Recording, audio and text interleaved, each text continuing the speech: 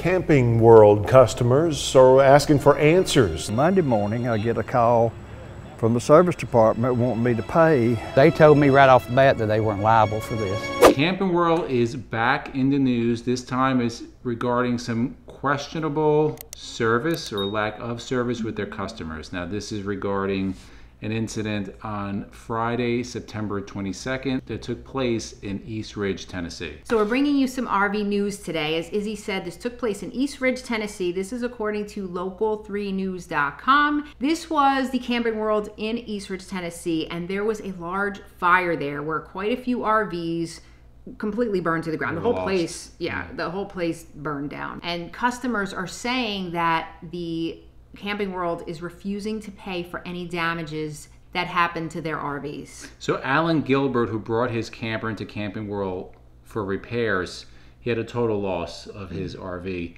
He said he got a call Saturday morning that the building had burned down and his camper was a total loss. The bigger problem is that Gilbert was living in his camper full time, and he also does seasonal work for national and state parks, so that's part of his income, or at least alleviates whatever cost for rent or just staying. As many of you know or may not know, when you are a work camper, a lot of the times one of the requirements is that you have to provide your own self-contained RV. That's kind of part of the deal. But I've got to have a trailer to get those jobs because they don't furnish you a place to stay.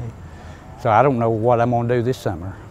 So Mr. Gilbert said that since the fire, Camping World management has not been helpful at all in resolving anything. And he said, quote, "They told me right off the bat that they weren't liable for this, that my insurance would have to pay. I called corporate because there's no sense in calling these people here because they can't do anything. Corporate said the same thing. It's up to us. Your insurance will have to pay for it. We are not held liable on it." Another customer, Charles, I don't know how you say it. Milliken. He's in the same boat. He said his trailer was in the process of being repaired before it caught fire. Monday morning, he got a call from the service department wanting him to pay for the repair. This is even better. They wanted to pay for the repair that is supposedly done before it burned. In his words, I said, "Well, I'll come over there and write you a check, but let me check with my insurance company for." I can't even believe they I can't even imagine the answer I would have gave them with something like that. And if you watch the news story and the way he said it, I was like, this guy is so sweet. He said, "Okay, I'll come write you a check." He's definitely not from Jersey. No, I felt really bad for him. I get a call from the service department wanting me to pay for the repair that they had supposedly done before it burned. So I said, well, I'll come over and write you a check, but let me check with the insurance company first. He also said that no one apologized for what happened. That's mind-blowing to me. He said, I'm covered. My insurance company will pay for it, but I don't feel like it's right for my insurance company to pay for something that occurred with them. It's their fault. Whatever started the fire, it certainly wasn't me or these insurance companies. Now, there is some legal question whether or not Camping World is responsible for it or not. We're not attorneys, so we're not going to really comment on that. If you are, put stuff in the comments below. Let us know your thoughts as we're going through this. Local attorney Jay Kennemer with the McMahon Law Firm said if the fire was caused due to negligence by Camping World, the owners, meaning Camping World, could be held liable. It's not clear what caused the fire at this time, and they're working to learn how that fire was started. The reason why we did this video is Camping World seems to be a lot of times in the news regarding customer service. It's not by us. I mean, you can Google Camping World and read about their customer service.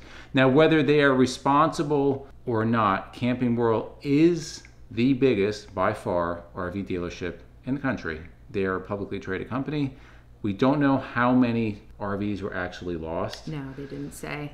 But man, you would hope they do the right thing, right? Like, I mean, they have millions and millions of dollars. No, I think they're worth much billions, more than maybe. Yeah, and if they lost even 5, 10 RVs, do the right thing. We don't know the exact circumstance. Camping World was not available for comment, according to Local 3 News. They tried to reach out to them. But a couple important things that you can learn. Listen, this fire could have happened anywhere. We don't know how the fire started. We don't know if it was their fault or not. It doesn't matter. Number one, whenever you take your RV somewhere, you're at their mercy, right? Whether that is how they fix your RV, whether it's left out, like keys, we've read, you know, keys left in RVs have gotten stolen, how people treat it. You buy an RV, you are buying into that dealership. It doesn't end when you drive off that dealership. It is so important, guys, depending where you buy an RV. If you buy it from a dealership, one place might be a little bit cheaper, but in the long run, buying into a dealership that's going to do the right thing for you is worth every penny. The next thing that we're going to say is to make sure that you have enough insurance to cover the cost of that RV. Hopefully these people wouldn't have to use it, but we don't know yet. Yeah, but you need to know your policy. Is your policy going to pay what the value of the RV is? Because the value may be less than what you owe. Or are they going to pay what you actual pay for that, or like a replacement? Like, right. That's an important thing to know. There's plenty of insurance companies out there which are kind of making a point that either you have a lot of equity in that or have the appropriate coverage. Really important, guys, because you never know. Like, who would have thought that? You drop off and, oh, by the way, you owe this amount of money, and the pile of ashes over there, that's your RV. Right. But you have to pay for the service that was done on it before it went up in flames. Yeah, not funny, but just funny. Yeah. Like, it's I just feel, crazy. I feel horribly for these people. And again, if you watch the news story, guys, it's local3news.com. We'll put some clips in here. Yeah, I mean, this poor guy was just, well, I called my insurance. Like he was, I think he just felt like a victim. Like he had to do it, you know. But they are hopefully speaking to attorneys and seeing what their options are. So in the comments below, let us know, have you dealt with Camping World or any other dealership where you felt you got screwed or taken advantage of? Put it in the comments below. If you like videos like this, guys, we're also going to put an interesting video regarding Camping World. We'll link it at the end of this video. You're going to want to watch that if you like this type of video. And for myself and MJ, it's a journey of a lifetime, and we'll see you on the road.